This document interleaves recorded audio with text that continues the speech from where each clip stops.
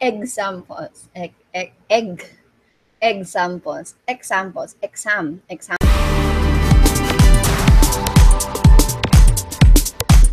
So good day everyone and welcome back to another lesson here in Statistics and Probability, the part 2 of your lesson 4. If you're one of these students who still don't get confidence interval estimate, well, welcome to this video. We're going to discuss it further by using examples. So let's first have a summary of what we have discussed. So we have there case 1, where your population variance is known. We have the confidence interval estimate, the width, and the maximum allowable deviation.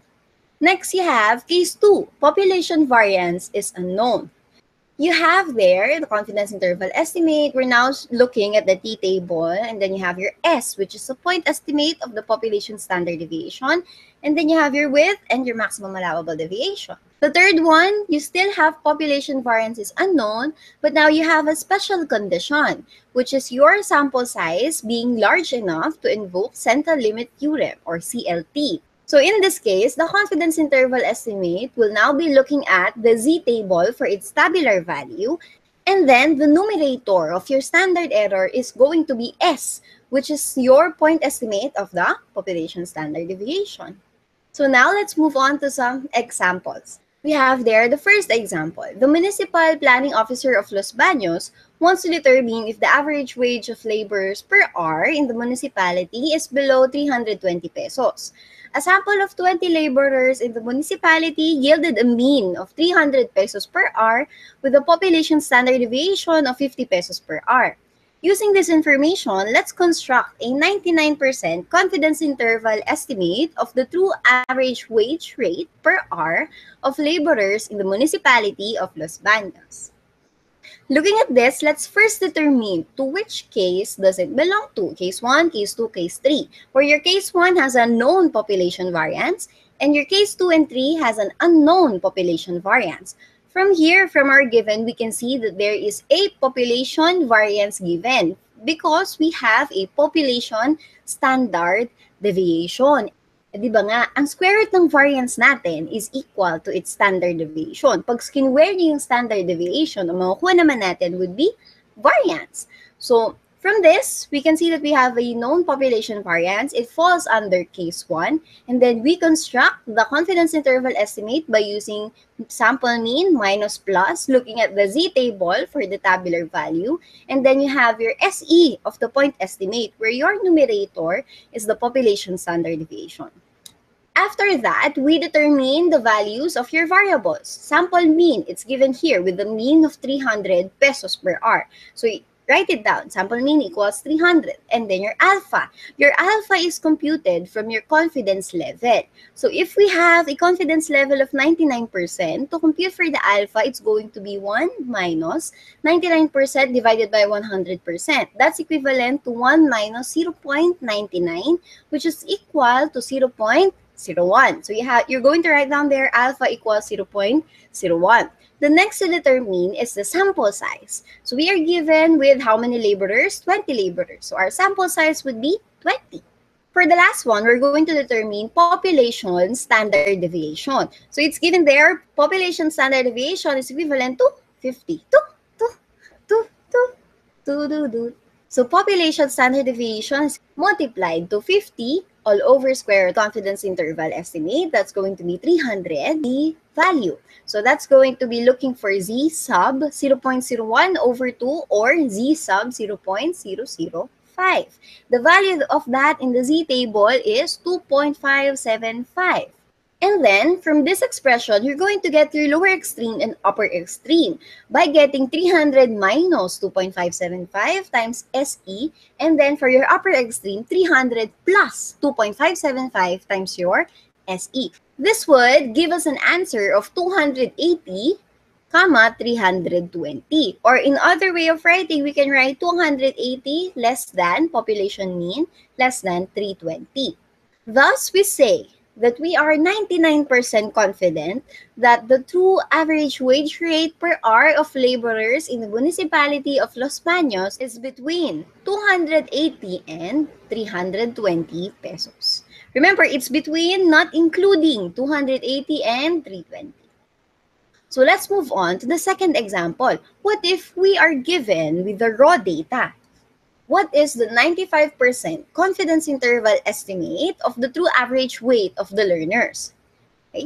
To do that, first determine if there is a known population variance. From this one, we can just see that there is a given raw data. There is no population variance. So you're going to look at case 2 and case 3. Now, the difference between the two of them, it's the sample size.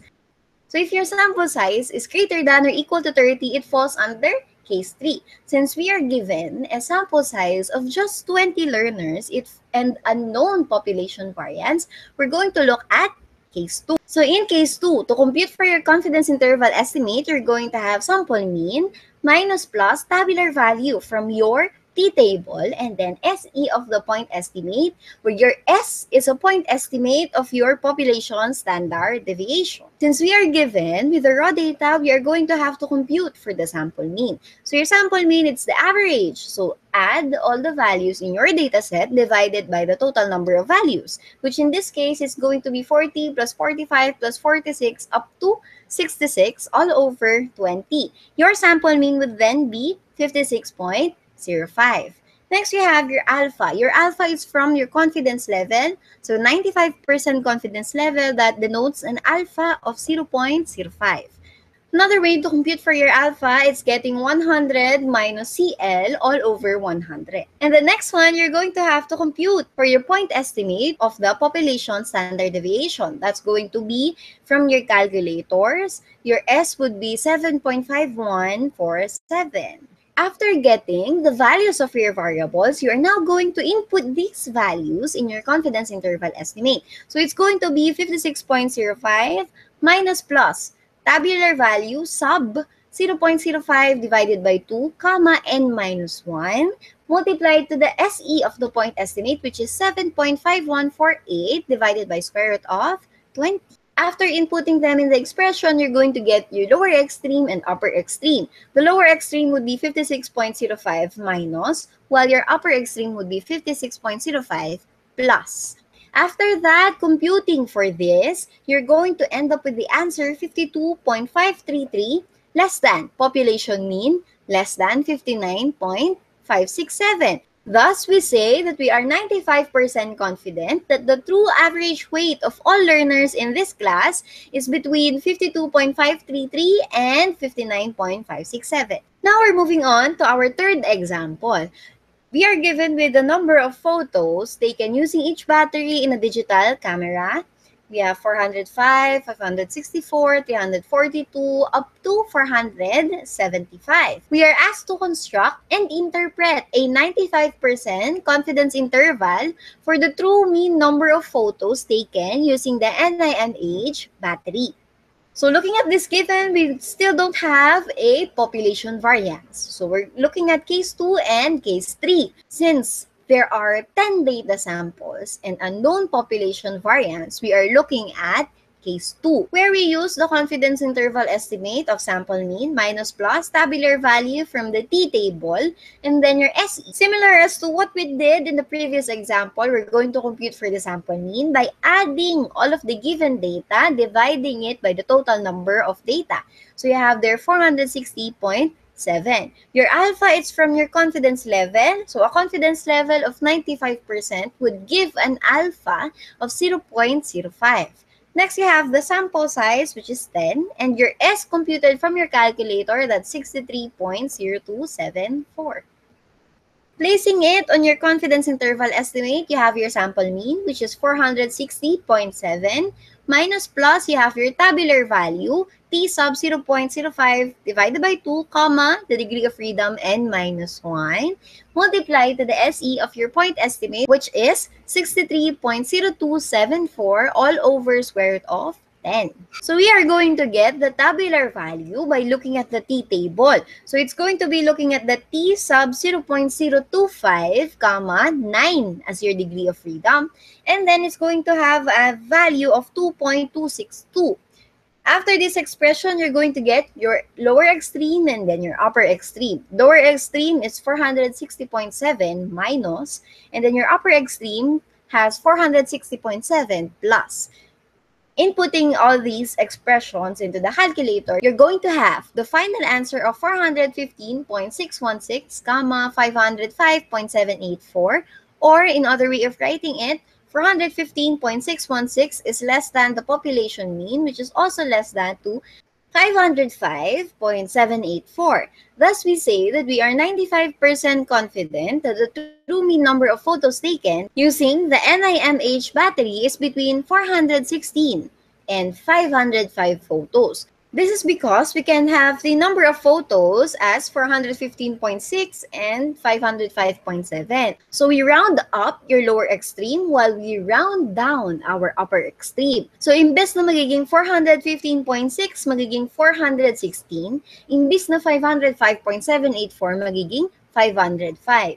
Now let's move on to our last example. In our last example, we have a quality engineer officer evaluates the condition of the machine by using a random sample of 39 runs, which resulted to the following diameters. So you now have here a table where you have the first column as diameter and then the second column as frequency. So ibig sabihin yan, merong dalawang 12, merong limang 13, merong 15 na 14, and so on. So using this information, let's construct a 95% confidence interval estimate of the true average diameter of the cylindrical metal pieces produced. Looking first, if we have a known population variance, wala.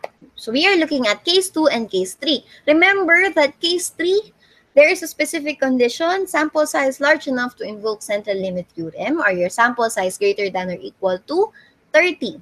In this example, we are given with 39 runs, which is a sample size of 39. So this falls in case 3 where you have unknown population variance and sample size as 39, which is large enough to invoke central limit theorem. So construct the confidence interval estimate of case 3. We're going to use sample mean minus plus tabular value of z multiplied to the SE of your point estimate, where your numerator is still going to be a point estimate of your population standard deviation. So given the diameters and frequencies, the first thing that we have to compute for is the sample mean. Now, your sample mean here, it's not just simply adding all the diameters kasi we now have the column of frequency. So what you're going to do is 12 times 2 plus 13 times 5 plus 14 times 15 up to 17 times 2. Now, the sum of all of that divided by the total number of frequencies or the total number of sample size, which is 39.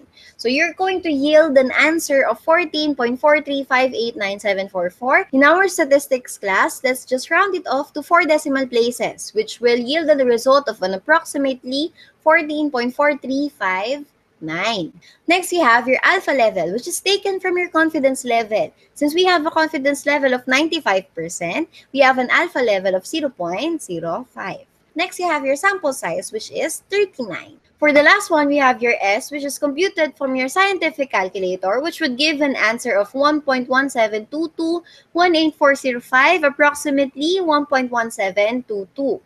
Inputting the values of these variables into your confidence interval estimate, you're going to have 14.4359 minus plus the tabular value from your Z, which is going to be Z sub 0.05 over 2, or is also equal to Z sub 0.025, multiplied to your SE, which is 1.1722, your S, divided by square root of 39, or your square root of N.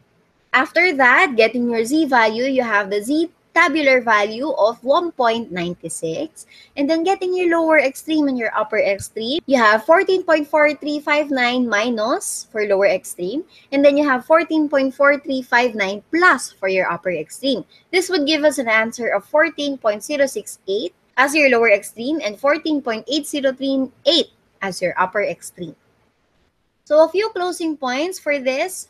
We have case 1, population variance is known. So you have your confidence interval estimate, tabular value from Z, numerator of your SE as population standard deviation.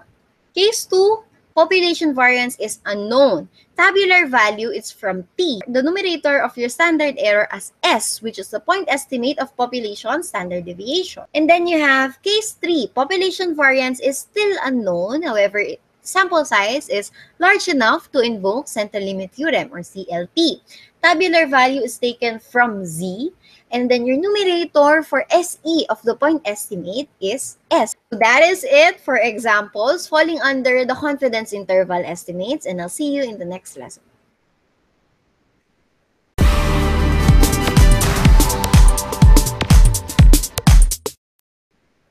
Tapos na.